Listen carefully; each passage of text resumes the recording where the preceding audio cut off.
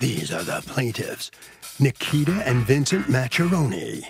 Nikita says they hired the defendant to dog sit for them, and when they went on vacation, the careless woman let their poor dog jump out the window to his death. When they arrived at the defendant's apartment, their dog was still on the street dead. They called the cops in hysterics, and this woman has to pay for her outrageous behavior. They're suing for $8,000, the amount they're owed.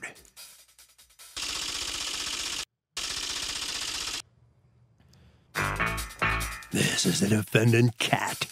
She says she left the dog in her apartment for 20 minutes, and when she came back, she noticed her screen was broken. When she looked outside, she was horrified to see the plaintiff's dog on the street dead. The poor thing broke out and jumped. The plaintiffs left him on the street for 3 days before she finally hired someone to take him away, and she's been traumatized. She is accused of negligence.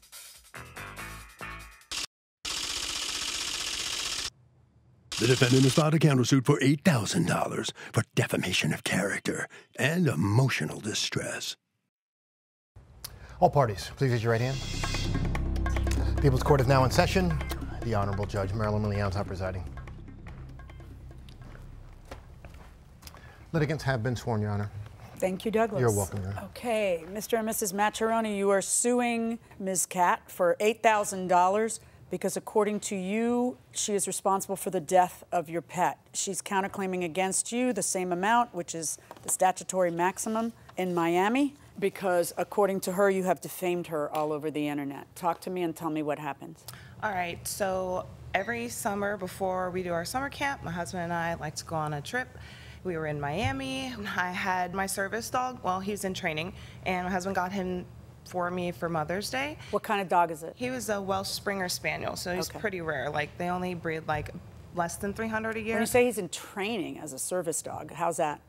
So when you train a service dog, because I use a walker and a cane sometimes because I have degenerative disc disease, so 2 of the vertebrates or the discs in my back are completely crushed, so it's a lot of pain sometimes. So honestly, he would help me pull me out of bed, like we were training him stuff, helping me with my walker, with my cane, anything like that. So I was training him. We only had him for about a month. But how big is a Welsh Spaniel? He was about 25, 30 pounds when we got him. What's the name of the dog? His name was Nipsey. All right, tell me about the night that this happens. Go ahead. So the night it happened, we had him staying at the Airbnb. We'd put him in the crate, no problem.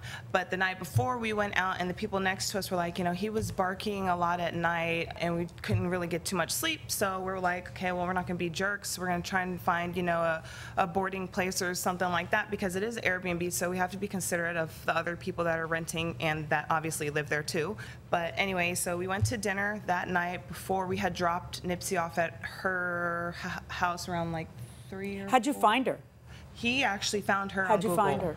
Yeah, so after having the talk with the neighbor, I was like figuring out a place to put the dog so we can go out again the next night, keep our vacation moving. Right. So I got on Google, looked up like boarding facilities, and she popped up on there. Okay, but she's not a boarding facility. She's like a pet sitter, right? Pet sitter, yeah. And how much were you going to pay her to watch the dog? So I have text messages that says she charges $100 a night. Okay. So you take the puppy over there at what time? Between 3 and 4 p.m. And when you go there, do you go into the house? No, so it's like all the places in Miami, especially the apartments, they're pretty much gated. So we called her, she came down, she opened the gate, we were talking to her, and then we gave her Nipsey. And I think she had like another dog already with her on a leash and stuff. So, I mean, you know, she didn't come off like it wasn't what she was supposed to be doing, like it wasn't her job, you know, like she was suited and booted for it. She had another animal, so I was like, she had good reviews on Google, so we thought she was legit. All right, so you leave Nipsey with her, and then what happens? And then we were finishing dinner around probably like 8:30, something like that, and as soon as we got back to the place, he gets a phone call from her, and she's like, I'm sorry, I can't find your dog. And all right, tell me about it. You're the one who got the phone call. Yeah, she calls me. Yeah, I have a problem. I can't find your dog. So, what do you mean you can't find our dog? You're supposed to be watching the dog. No, we can't find a dog. Okay, we'll be there in a second. So we take our bikes, ride them up to her place real quick. It sounds like 9 o'clock or whatever. Yeah, I don't know. I can't find your dog. So I start running around the building to look. Yeah, calling we the pulled up dog's saying name. Nipsey, Nipsey, Right. Nipsey. She didn't even want to let us in at first, right? She was kind of like, didn't want to let us in. We had to call her. She took a while to come down. Finally, she opened the gate, and we walk in, and we're like, where's the dog? She's like, I don't know. I went to dinner. When I came back, he was gone. I'm like, okay, well, why did you leave him when you went to dinner? You're supposed to be watching my dog. He's a puppy in the first place. We paid you to watch him. So why would you leave him when you went to dinner? And show me where he got out of. Okay, so my husband starts going to look because I'm like asking her, okay, if he jumped, where did he jump from? And she's like, he jumped out of my window. I'm like, okay, but where? Like, show me where he jumped from. She said the second floor. I said, what do you mean the second floor? What do you mean? Like, show me where he jumped from right now. And as I'm saying that, he's literally down about 100 feet, maybe 100 feet, and he's like, babe, he's over here, and he's dead. Covered with a blanket. Covered with a sheet. Already. Bloodied. So I go running down there, and from the size, I could tell it was Nipsey. And I pulled the sheet, and he was splattered on the ground. Eyes splattered out, blood, brains on the ground, done, okay? So she starts running, so we're sitting there crying, and I'm like, no, we can't let her leave. So we go and walk, and she's like going around to the other side of the complex, and I'm yelling and screaming at her, you need to call the police. Oh, I already tried. What do you mean you tried? Call the police again. So I called the police, and I finally get a hold of them. And then about 20 or 30 minutes later, the police finally show up. And there's like 3 cops, and I'm trying to tell them what happened, and I couldn't. I was just still in tears. They're talking to me. And so they're talking to so him. basically, you can read the police report.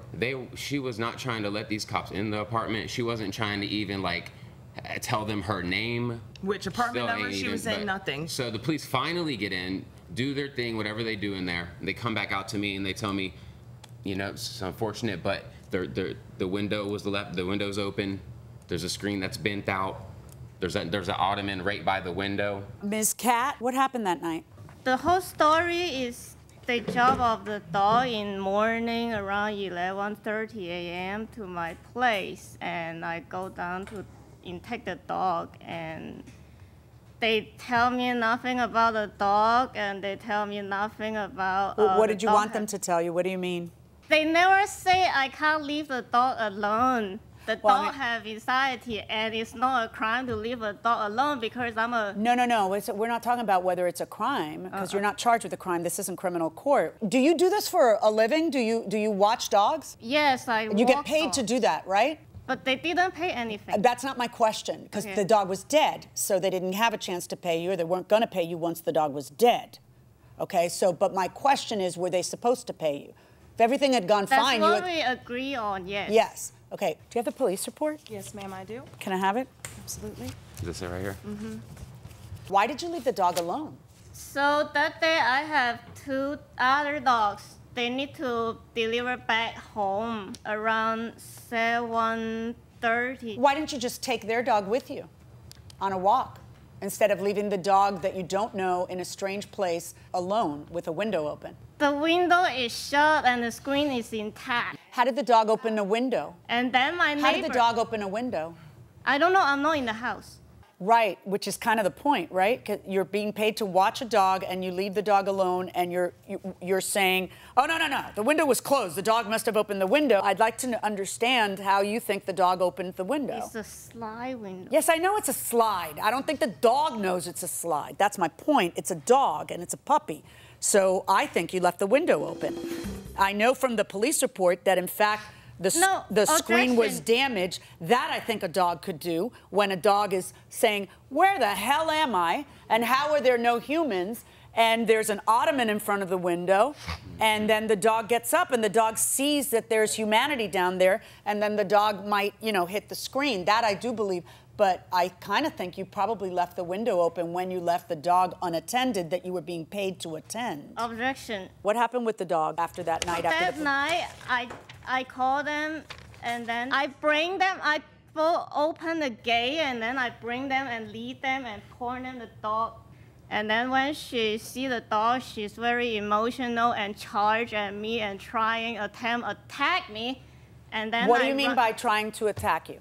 Okay, she charged me like 20 miles per hour, and then I don't know what she attempted to do, and then I run away. I don't want personal conflict. I don't want she get hurt or I get hurt. Okay, so after the police leave and after they leave, the dog remains there on the premises. 3 days. 3 days. And then the apartment people trying to throw the dog in trash, and then I feel very bad for the dog, and then I say, no, please don't move the dog to trash. He already very sad, and then The dog is sad? The dog is dead. No, he's dead. I feel sad and Okay. bad for the dog. I Okay. don't want him to end up in the trash can. Right, so what do you do? So I pay the animal removers to bring the dog to the hospital to cremate it. Okay, and then what do you do with the ashes? And then I send them back the dog ashes to her them. house. To their house. Yeah. Did you end up with the dog ashes? So, yes, Your Honor. She said she sent me the ashes. Right, and This- you're saying you paid for the ashes? Yes, ma'am. This is Okay. the $250 charge for Okay. veterinary services, which is the cremation. okay. And then on the 10th, Let's talk about what happens afterwards. You end up, you've got a jihad going that where you want to make sure that this doesn't happen to any other person. So Absolutely. you are going to every website in town and you're posting things on what? On her site? On No. how does it work? So I was on my own Facebook. I went to Miami Beach Animal Advocates, posted a post in there. I posted on Google. I posted on Yelp. I posted on all those places. And people were commenting. I never once commented at her. Nothing like that. What do you mean commented at her? What do you mean Like, by that? like I never posted her name and like tagged her or anything. I don't know like- what you're talking about. You mention her specifically and yeah, say, this don't is- use her, she killed my dog. Yeah, I I mean, used her business name yeah. though. Yeah. And people were saying things like, oh, I see her drumming up business at all the dog parks in Miami Beach. I'm so glad you told me that. This goes on. How does she, I guess you start to realize that someone is saying all these things about you on the internet. How do you end up realizing that? So a couple of my friends text me and say, hey, you're being attacked online. And then I just opened my Yelp and she just tagged me on Instagram and Facebook. And what was she saying? She said I'm a killer. And she put a red letter on my name, say I'm a killer. On your advertisement, she wrote the word killer. And then post on social media. Welcome back to the People's Court. I'm Harvey Levin. The defendant says the plaintiffs left their dead dog on the sidewalk for days, and ultimately the defendant had to remove it. But the plaintiffs say the careless woman left their dog alone in a second-story apartment with an ottoman next to an open window, and she's a dog killer. Let's go back into the courtroom. Did you end up going to court to get her to stop? Yes. What did you applied for what, a restraining order? Injunction to ask her stop defaming me online. Okay. And also she blackmailed me $5,000 on my text message. What do you mean by blackmailed you? I say stop all your defamation. I didn't kill your dog, and stop asking me for more money. And then she. Okay, but when you say more money, can I ask you a question? Did you ever pay for the value of the dog? No, right? No, but I spent money on the dog. How much money did you afterward, spend on the dog? including funeral, cleaning, and deliver. You had a funeral for the dog? Yes. What does that mean? So the dog passed away. I hire people to give him a funeral to. I don't go understand. to- Like, what do you mean by you hired people to give him a funeral? Like, in It's my a head, a funeral is a ceremony. ceremony. It's a ceremony. So you had a ceremony for the dog? Yes. Did you invite them? Jesus Christ.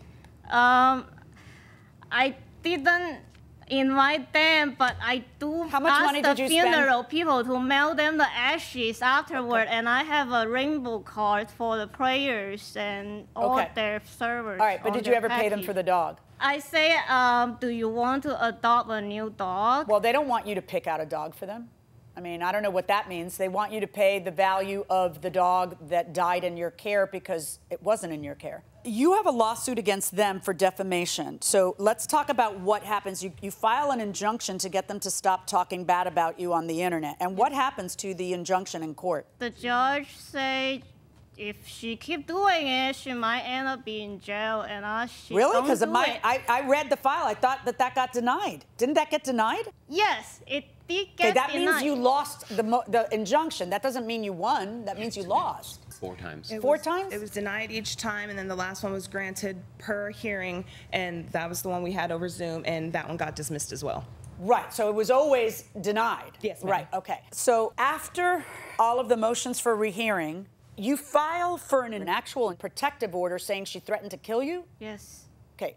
How did she threaten to kill you? When did that happen? The night after I showed them where the dog is, and then Nikki, she charged at me and cursed at me very yow and say, oh, I'm going to make my life hell and need to be careful. And all kinds of this cursing is a lot of foul language I don't want to say. She is now suing you for defamation because she says you made up this thing about her threatening to kill you. Do you have any evidence to support what you're saying? Any witnesses? You had neighbors down there and stuff. Any neighbors hear that she said she was going to kill you? I have an affidavit. That says that they heard her say she was going to kill you? What are the apartment damages you're suing for? According to you, you have $1,700 in apartment damages. Can you explain that to me, Ms. Cat? That's how much the landlord took. Okay, took what? Out of the security deposit? Yes. Okay, so your landlord keeps your security deposit and you want them to pay you? Because your landlord kept the security deposit because you were running a business out of the apartment that you don't even have a lease on. So yeah, that's what happened. You ended up evicted from there, right? It's not me being evicted. No, it's worse. Well, it's you or it's the person on the lease plus anybody living there. You're living there, right? No. You weren't living there? I visit there because I dog sitting. So you're dog sitting in someone else's apartment, but you have another place to live? Yes. Why don't you just take care of the dogs where you live? I go to visit my friend, right? I don't believe a word coming out of your mouth. I just don't. I live like about What's the 5 cleaning blocks. fee of $500? I pay the cleaning company to clean because the apartment. To clean what? To clean the scene. Outside. Yes, because. Can I see the receipt for $500 to clean where the dog is? While she's looking for that, I think I understand your defamation case. The emotional distress, loss of a service dog, pain and suffering. Tell me about that. I mean, it's been a lot. Like, I literally cried every day for, what, probably 3 weeks because of all the just trauma from witnessing my puppy on the ground. How much did you folks pay for the puppy? We paid $2,500 for him. And Do you have a receipt for the puppy? I have this from my breeder.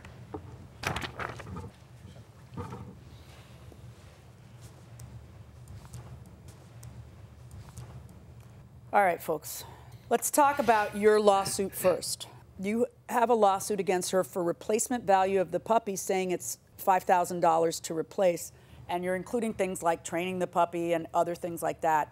Your measure of damages in court, first of all, let me just say, I am so sorry for your loss. Thank you. It's really hard, and you're on a vacation, and you didn't do anything wrong.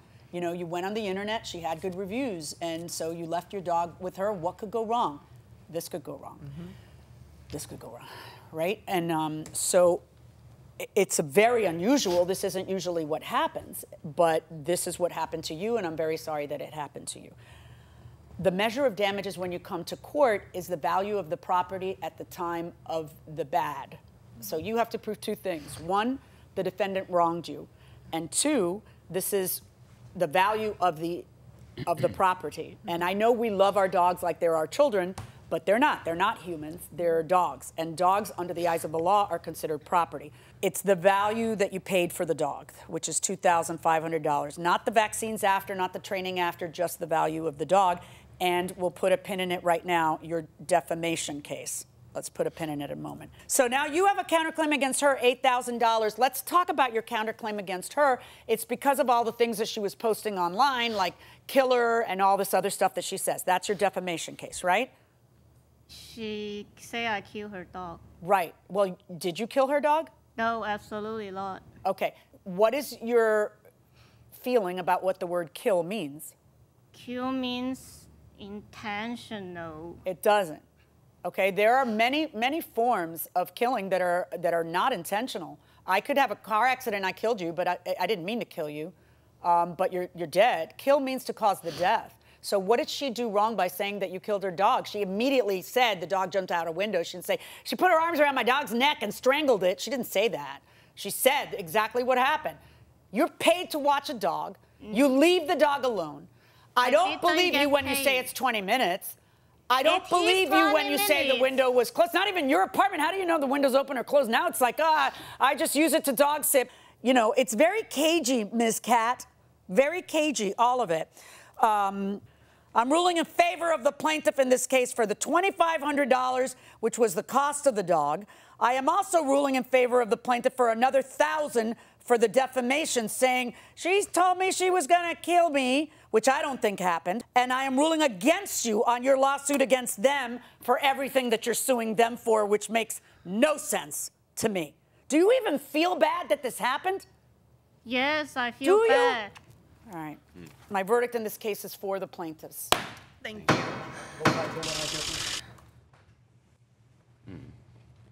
So in this tragic case involving the death of a dog, the plaintiffs prevail. Defendant does not get anything for her countersuit. Kat, let me talk to you for a moment. What's your feeling about the outcome of the case? I'm glad they get what they want, and it's a tragedy. So I don't do anything wrong. You know, the judge disagrees. You did do something wrong. You didn't watch the puppy.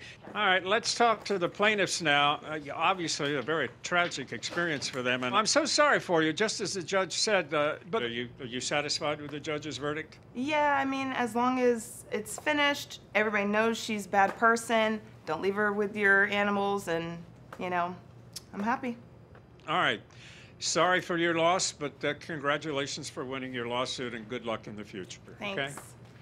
Doug, what really just bugs me about the law in a situation like this is dogs are considered property. They are not considered living beings under the law in most states. And that means you almost value the dog like you would a sofa, which makes absolutely no sense. You can't get pain and suffering from what a dog endures. And, you know, I think the law is going to be changing in this area because it should. Did you make your kids do household chores? Well, did I? You were there. Yeah, occasionally. I remember I was the strong taskmaster. And oh, yeah, right. But, yeah, we made them do some things. Right. It was hard enough to get them to clean their stinking room. And pick up after themselves. And pick up after themselves. At one point, I had a system which I thought worked really well, where rather than I decided to fill a jar. Deducting from their. Do you remember? From their we filled a jar with quarters, right. and they were like maybe I don't know 6, right. 8 or something. We filled a jar with quarters, and if they left their underwear on the floor, I'd take a quarter out because I wanted them to feel it like they were losing. Right. Well, that was really effective. We did that for like 6, 7 months. I don't know why. It worked for a while. It did. It worked for a while. Because they were getting the message. What about you when you were a kid? Did you have to do a lot of household chores? You know, I did some. I mean, it's not like I was Cinderella or anything. Right. Scrubbing the floors. You know, we always had the idea that our kids' job was to study hard and get good grades. And right. But we wouldn't. At your house growing up or in our house? No, I mean our house. Yeah, I my totally parents' agree. idea, that generation was like, don't bother me. We were on them to do well academically. Right, we were. More than anything else. And very hard. And they were in sports and they were in 1,000 things. So it's not as though I had them scrubbing toilets. No, I did not, because I didn't need to have them scrubbing toilets. Right. I needed to have them excel. What I wanted for my kids was, that was priority one. Right. Priority one was to make sure they got the grades. When I was a kid, I had to mow the lawn. Yeah. I'd take out the garbage. My dad would bring me the shovel and go, "You got poo patrol," and he'd hand it to me because I had to clean up after our German Shepherd. Well, poo patrol's on your list. Yeah, I know. I still at our house. specialize No, you're actually in that. very good at it, I have to say.